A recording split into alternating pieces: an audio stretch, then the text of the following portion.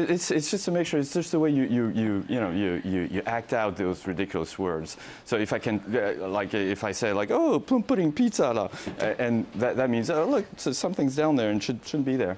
So it's just a mixture of stuff depending on what I've eaten at noon. Yeah, is it scripted, or do you allow the actors that are doing the voices to just freestyle it? We can't freestyle. I'm doing the voices, so it's hard freestyling for me just because I'm not an actor. So I have to write things down. Like all these ridiculous words you hear in the movie, I have to write them down and then repeat them over and over again. Yeah. Amazing. Now, Kevin, Stuart and Bob, they have distinctive characteristics, don't they? It's very unnerving having them all, offering themselves up. You're looking for a new villain, aren't you? Is that why you're looking at me? Yeah, correct.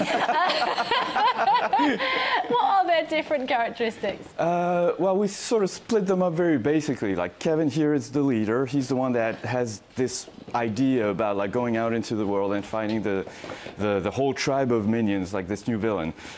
Stuart is the slacker, the one that's sort of, yeah, don't look at me like that. That is sort of lazy, doesn't want to do anything, but he likes the intention. So he likes playing music and stuff, and Stuart's a little bit like me, grumpy and stuff. Okay. And Bob is actually the innocent one, the naive one, the most candid one, and he's actually the heart of the three. Okay.